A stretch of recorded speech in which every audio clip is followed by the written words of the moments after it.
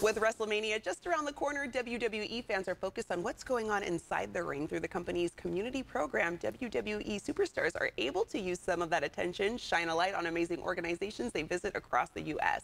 Our director, Julian Soto, who's a huge WWE fan, caught up with superstar Chad Gable, who told him about just how special these appearances are, not just for the organizations, but for the wrestlers, too. We were with Chad Gable at the WWE community event for the Special Olympics. Does this hold close to you, considering you have an Olympic background yourself?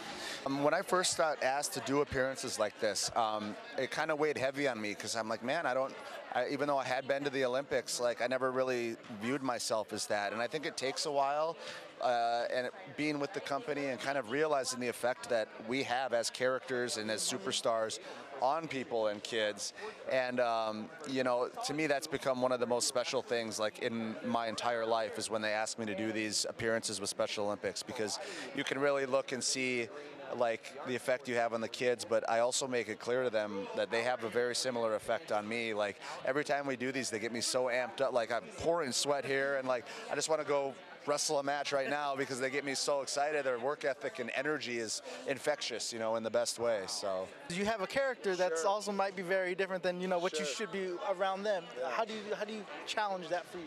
Yeah, and I think the good thing about our character at the moment is like people kind of love to hate us. Yeah. So it's like, you know, they see the bad guy on TV or see me acting like a jerk, but it's also kind of fun. So like when they see you in person, they're not like, I don't want to, you know, we're not that intimidating. So, and I don't put on that side of me when I'm here anyway. I'm totally embracing them.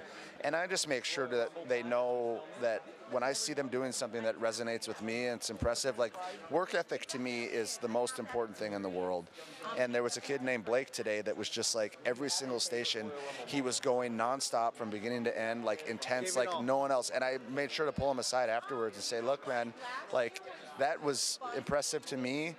I appreciate you putting in that effort, and just please never lose that. Like that's going to serve you for the rest of your life in whatever you end up doing. So please just keep that. And he, like the look on his face, like it just resonated with him, and stuff like that makes me so happy.